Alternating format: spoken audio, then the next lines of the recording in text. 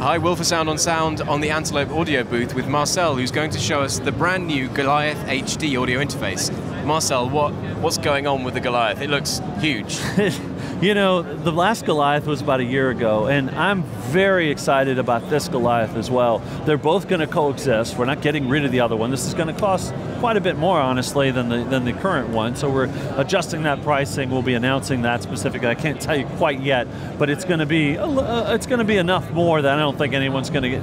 It's not. We're still going to be selling the current the Goliath. Excuse me, losing track of our own products here.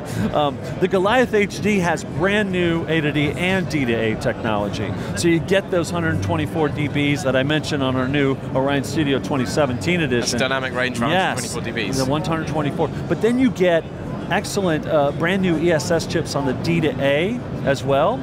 And the monitor outs go up to 132 dBs on the playback of those monitor outs, because we do a single chip. We do a single chip for each side, and we do noise averaging to raise that spec even higher. And this thing is off the charts in its measurements, so the sonics are going to be exceptional. We've added more outputs. This has a full 32 in and out now, so that's another update. We've added a USB 3 to this unit, so you get Thunderbolt, you get USB 3, and we've added 2 digiports. So now Pro Tools users can connect this for up to 64 channels of Pro Tools, or 128 channels over Thunderbolt or USB. So this is a really powerful unit. And then we can add even more effects to it so that you can use those streams either digitally, analog, a combination of those, or tracking with effects, or even using the effects in the mix as well. Right, okay, well that's a very comprehensive rundown.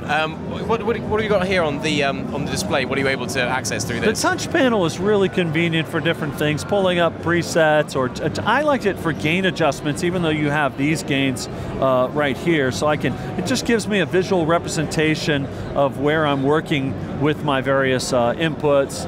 Of course, you have, they're both push and turn knobs with lighted indicators. So for the 16 mic pre's, and keep in mind, all of our mic pre type interfaces, the Orion Studio, the Goliath HD, the Zen Tour, all have apps over iOS or Android or Mac or PC on the same local area network as your main machine. So these can be controlled. They can also be used in duplicates. You can use 2 Goliaths on one system. We have serial number selector box, essentially, on the upper right of the control panel. So you can use and control multiple units in a situation as well. So it's quite expandable and scalable as well.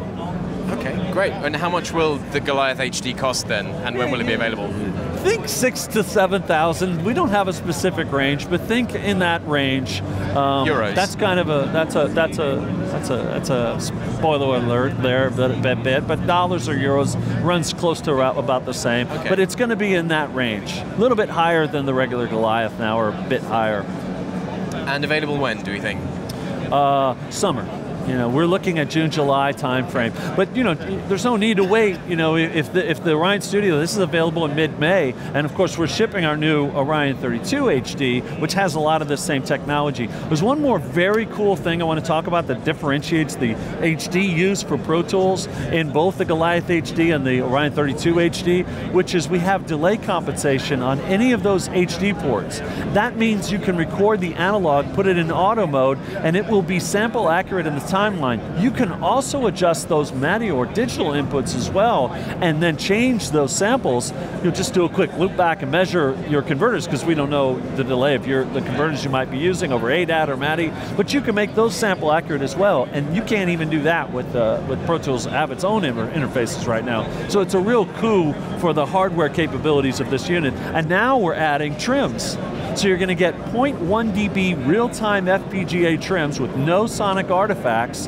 Very convenient. Studios are already loving this. They're waiting for the update because they don't have to crawl back behind the unit every time they want to do the trims. Sure. And with the traditional HD interfaces, you had an A and a B trim. With our session presets, you have infinite trims that you can save. So no matter what your workflow is, you're going to be able to adjust those trim levels as well. Wow.